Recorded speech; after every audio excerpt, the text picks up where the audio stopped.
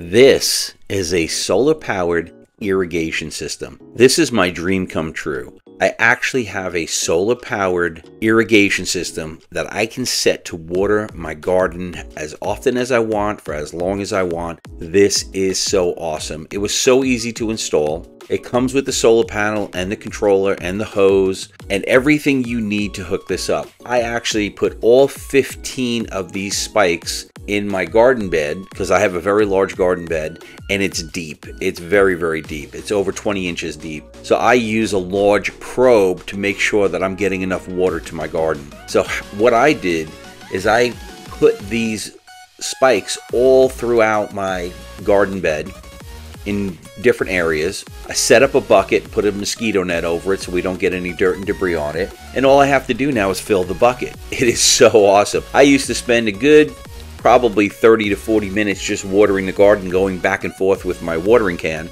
Now all I have to do is fill a bucket. The sun charges the batteries.